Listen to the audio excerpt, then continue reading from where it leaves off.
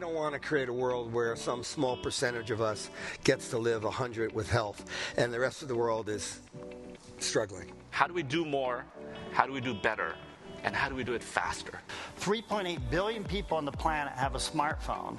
And if we pair a smartwatch for that, we have a health monitoring system for half the planet. As healthcare innovators and healthcare leaders, you are central and so important to creating the future that we'd like to see in the world. So, question is, how do you bring that to life? We're here at NextMed Health. It's a bit of a gathering of a tribe of folks who are instigators, sometimes mavericks, sometimes learners, sometimes funders, who are trying to sort of understand the challenges of today and solve for them. At this moment, this particular patient is flying over fjords in Iceland. But moments before we took this picture, he was doubled over in pain from sickle cell anemia. Now in 2013, if I told you that the killer app for low-cost EEG sensing was going to be meditation, you'd probably think I was crazy. Currently in healthcare, we sit in the clinic waiting for people to arrive sick on our doorstep. The pathological understanding of diseases has all been understood on a male baseline. Are we fixing the right problem?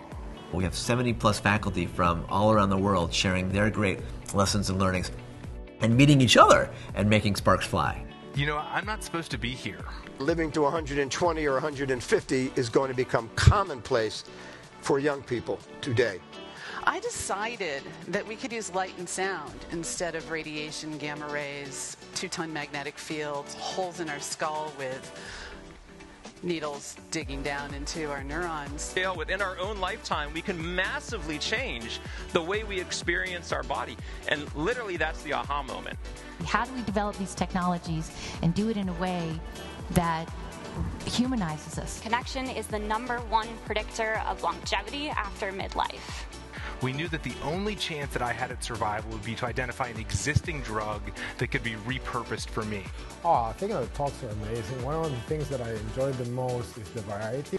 I think this is possibly the best conference in the world. There's so much to do, it's hard to decide if you want to be in a main session, having your mind blown by incredible talks by amazing people and feel that vibe in the room, or if you want to be outside in the innovation lab, checking out new tech. In the evenings, you go to the beach, have dinner under the stars, you can actually have silent discos, karaoke. In the mornings, for example, you can have meditation with Swami. You can go and learn how to form magic, or indeed learn how to juggle, which I learned the other day for the first time. So it's that kind of creativity that comes out within the complex world of medicine.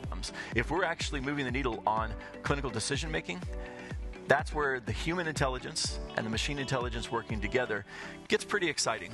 This is a gentleman who is paralyzed from the waist down, but he has an EEG device on his head, and when he imagines he wants to walk, that signal gets decoded by an algorithm, sent to this exoskeleton, and it helps to move his legs forward like this. And this conference is hardcore. There's a lot of real hard-hitting science that's getting exchanged. If you can read DNA, you can pretty much understand anything biological. Where the light hits the moving blood cells, the light ricochets, creating a different pattern on that red camera chip. Ultimately, at this conference, we're all solving the same problems, just in different systems. Oh, it's inspiring. I like the whole intersection of purpose and technology, bringing change in healthcare. It's been absolutely incredible just to be able to meet other like-minded people who are super inspiring and want to change the world. All of the time we were being taught how to identify signs and symptoms from the perspective of white skin. But I would sit there in the lecture theatre and ask myself, if I had that same condition, what would it look like on me? It's phenomenal. It's always full of energy. You meet great people. You meet some future collaborators. I would probably say just go and do it. We can create a more equitable, healthier society.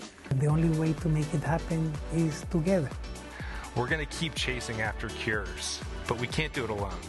We really, really need your help, and we need you guys to join us on this mission that we're on. Thank you very much for having me here. Come join us in the NextMed Health community. It's for all folks interested in reimagining the future of health and medicine. Please join us in 2024 for NextMed Health.